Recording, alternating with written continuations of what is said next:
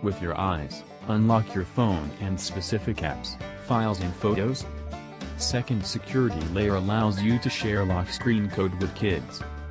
Doesn't replace the more reliable home button fingerprint sensor. The iris scanner won't, or shouldn't, sell you on the Note 7. It's not the breakthrough eye scanning technology that replaces the fingerprint sensor home button like you may be thinking at first pass, and to be fair, Samsung isn't marketing it as such.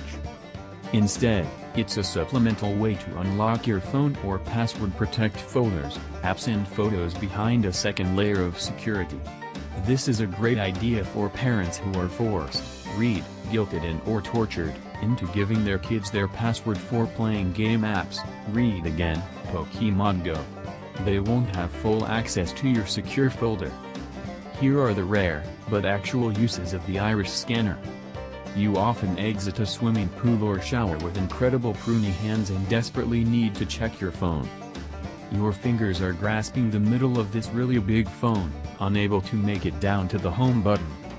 You want a second biometrically controlled way of accessing certain files and folders, far from your phone prying, Pokemon Go playing kids. Your friends want you to unlock the phone from the bar stool next to you. You want a new party trick because no one fancies your smartwatch. The iris scanner worked well enough for us and even worked in the dark.